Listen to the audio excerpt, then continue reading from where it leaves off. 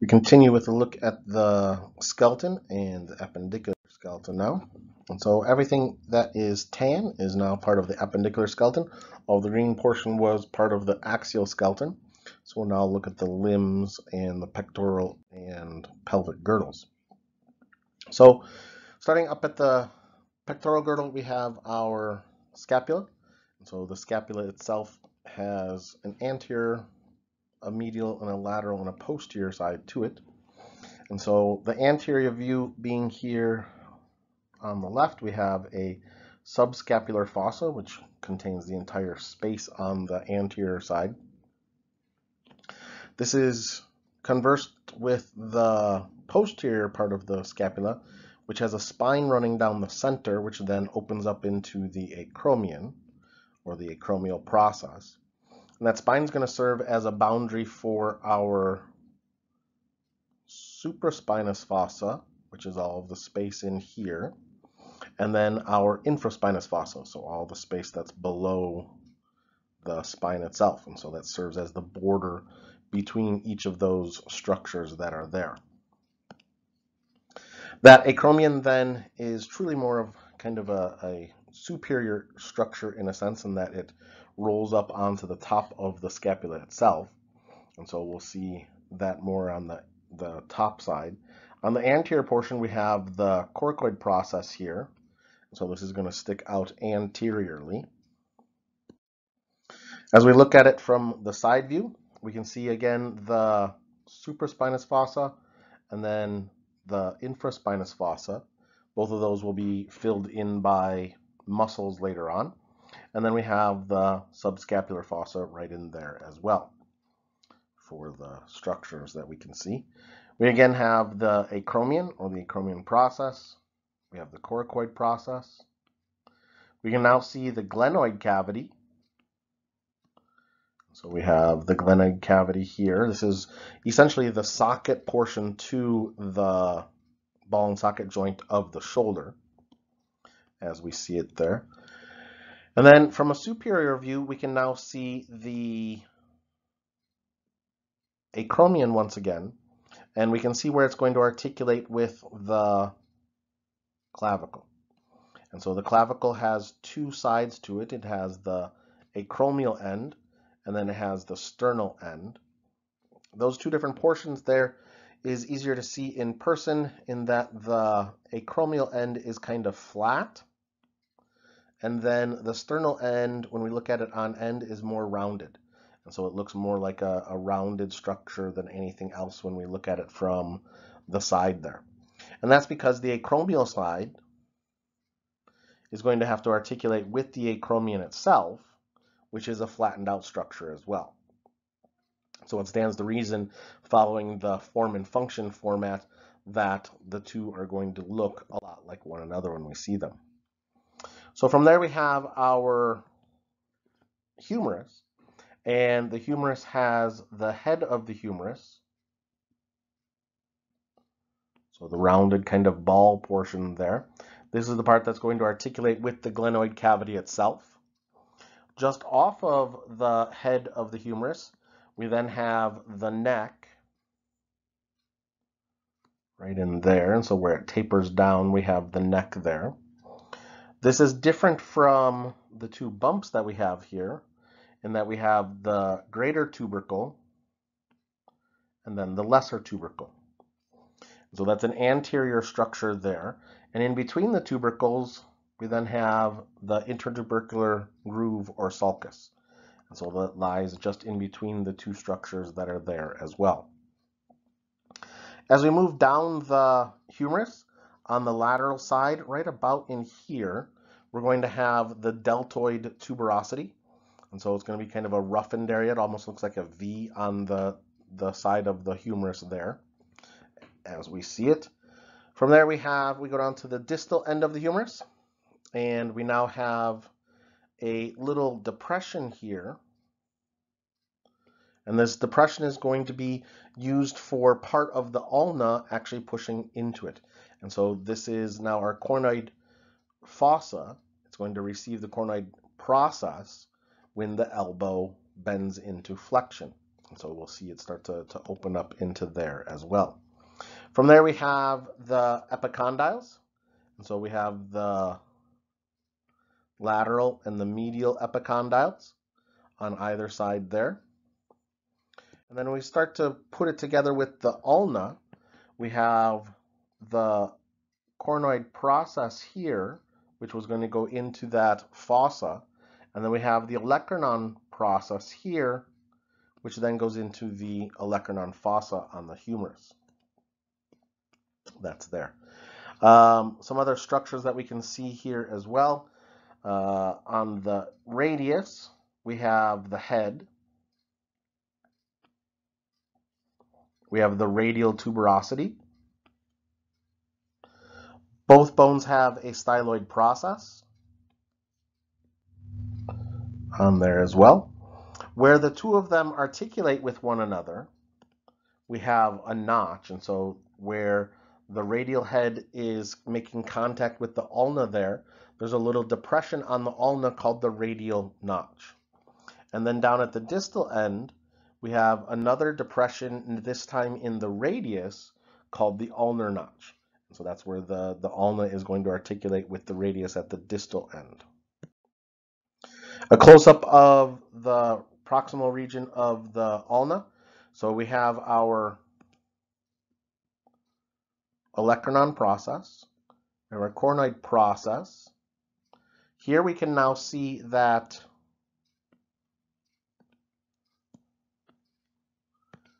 radial notch, and so the radial notch is this space in here. You can see it again on this side here. So the radial notch there. This groove, in a sense, that's here, the U-shaped portion that's there on the ulna, is the trochlear notch. And so it's essentially in between the olecranon process and the coronoid process. That's there. And so the ulna, in a sense, has a built-in U for determining which bone you're looking at. The radius then articulates with the wrist. And so when we look at the hand and wrist here, we have three different sets of bones. And so we have the carpals. So we have 8 small bones here. We then have the metacarpals. We have 5 bones there. That makes up primarily the wrist region. And then we have our phalanges, the fingers, on there for those. And so if we look at them kind of close up, and we'll start to work our way back in towards the wrist from the fingers. So on the digits, we number them starting with the thumb, and we go towards the pinky, and we have 1, 2, 3, 4, 5. So we've got 5 different digits. Each one has a proximal phalanx, and so the proximal phalanx there. Each of the bones has a distal phalanx, those ones there, but the thumb there is missing a middle phalanx. And so each of the digits 2 through 5 has a middle phalanx, but the first digit does not. The thumb does not have a middle phalanx there. So we don't have all 3 bones in the thumb. The metacarpals are labeled the same way, and so 1, 2, 3, 4, and 5 for each one of the metacarpals there. And then the carpals each have their own name. And so there's many different mnemonics that you can go out and find on the internet in different places to memorize the names of the bones. But each one has its own individual name, and I like to start on the thumb side, and we'll start in the first row. So there's 4 bones in each row, and so I'll just highlight these. Here are the proximal bones, and then these here are the distal row of 4 bones that are there for each one. So in naming them, we then have the scaphoid, we have the lunate, we have the triquetrum, and then the pisiform. The pisiform actually sits on top of the triquetrum or the triquetral bone, and so it's going to be more anterior than that of the triquetral, or it's more superficial than that of the triquetrum. That's there. So it does sit on top.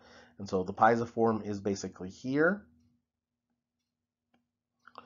And then the triquetrum is here. And so the two bones are stacked on top of one another. This is the bone that you can feel kind of at the pinky side of the wrist, right at the wrist crease. That's that little bump that you feel there. We come back to the thumb side, and so this is the first metacarpal. So this now becomes the trapezium.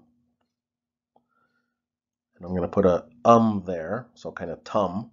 And then right next door we have the trapezoid. And then right in the middle we have capitate. And then we have hamate going across there.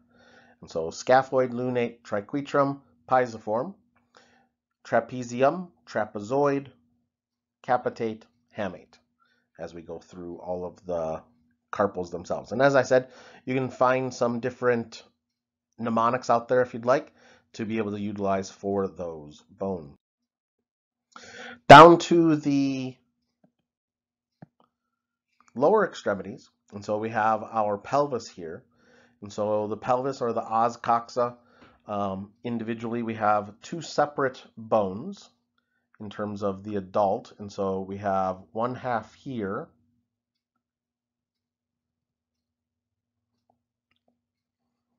and then the other half over here.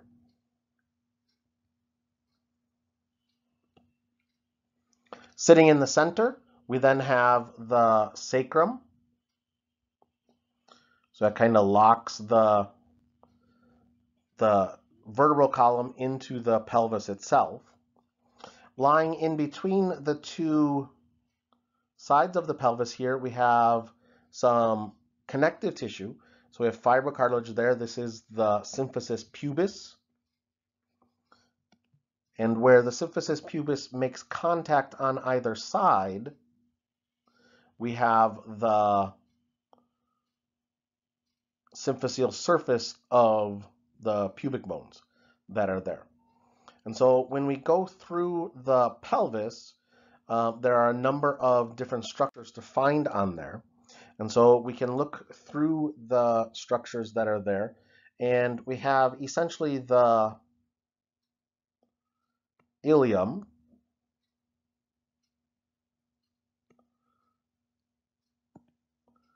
we have the ischium,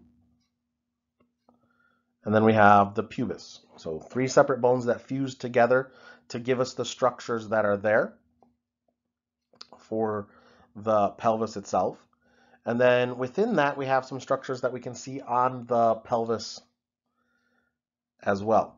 And so we have the iliac crest. We have the posterior superior iliac spines. We have the posterior inferior iliac spines. We have the greater sciatic notch. We have the ischial spine. We have the ischial tuberosity, and this is essentially the part that you sit on when you're sitting. We then have the pubic arch. We have the obturator foramen. And then we have the depression here is the acetabulum. And so we have the structures that we can see on the bones themselves. The femur is going to articulate with the acetabulum at the femoral head. And so we have the head of the femur. We then have the neck of the femur. We have the greater trochanter and the lesser trochanter. We can see those same structures from a posterior view.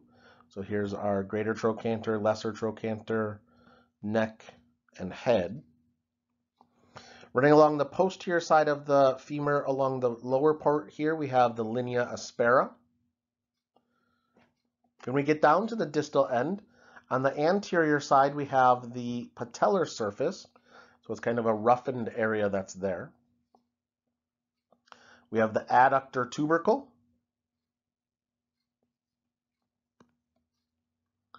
We then have the condyles.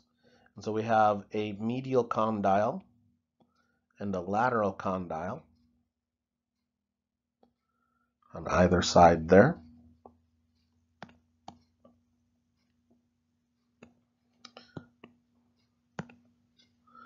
And then we can take a close-up view of the femur as well. And you'll notice that in the head of the femur here, there's a little depression. This little depression is the fovea capitis. Right inside there. We then have the patella. So the patella sits on that patellar surface, and we come down and we have the apex of the patella, and then at the top you have the base of the patella. And so the base is at the top and the apex is down below. The femur and those condyles are going to sit on top of the tibia right in here. So we have the tibial condyles as well. Some structures we'll be able to see better when we look at a close-up here in just a moment. On the anterior side of the tibia, there's a little bump here called the tibial tuberosity. In some people, this is really very prominent. So they have a very large one because they may have had Osgood Schlatters when they were younger. And that caused that tibial tuberosity to grow and grow and grow and grow on there. The tibia has a medial malleolus. The fibula has a lateral malleolus. That sits right there on either side. The fibula then has a head as well. Little close-up of the tibia and the fibula here. And so again, we have the condyles. And in between those two condyles, we have the intercondylar eminences, two little points that stick up there. We can also see now that bump of the tibial tuberosity and appreciate that a little bit more. We have, again, the medial malleolus and the lateral malleolus. So those are the two bumps that you normally associate with being your ankle. The two little sides there on either side of your ankle, the things that you tend to bump into things at times. Those are the structures that actually stick out on either side. They are going to grab onto the ankle bones. And so this is similar to what we had up in the hand. And so now instead of carpals, though, we're going to have tarsals. We then have metatarsals. And then we once again have phalanges that are there. And so since we're near the toes, that means that we're dealing with tarsals. So your T's kind of go together with one another. Once again, we name the toes based upon their position. So starting with the big toe, we have number 1, 2, 3, 4, and 5 for the digits. And once again, there is a proximal and a distal bone. And so all 5 have a proximal, all 5 have a distal. And then once again, only digits 2 through 5 have a middle phalanx. And so we only have the middle one there on digits 2 through 5 once again. The metatarsals, again, are named 1, 2, 3, 4, and 5. And then lastly, in this region, we have 2 bones on the underside of the big toe. And these are sesamoid bones. And so these are similar to the patella in that they lie within tendons. And so they're embedded into a tendon. And then we have our tarsals. And so we have the talus here. It sits on top of the calcaneus. In front of the calcaneus, we have the cuboid. In front of the talus, we have the navicular. And then in front of the navicular, we have three bones. And so we have three separate cuneiforms. And so these three cuneiforms are either our medial, intermediate, and lateral for the three bones there. We can also see it a little bit better from the side here. And so once again, we have the talus. So this is what the tibia sits on top of. We have the calcaneus. We have the cuboid, the navicular, and then we can see our three cuneiforms here. Here's the lateral, there's the intermediate, and we just barely see the medial one there, the cuneiform on there. So here's the navicular, and then here's that medial cuneiform as well. The talus and the calcaneus. Then we have all of our metatarsals, and then a little bit of the tarsals there visible as well. And that concludes our look at the bones of the skeleton.